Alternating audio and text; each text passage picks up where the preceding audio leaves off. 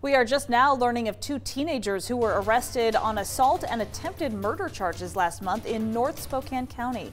The sheriff's office says two suspects were found with a group of friends on Wild Rose Road.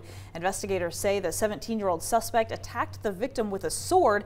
Then a second suspect, just 14 years old, hit the victim in the back of the head. The victim had a knife and started attacking the younger suspect in self-defense, deputies say.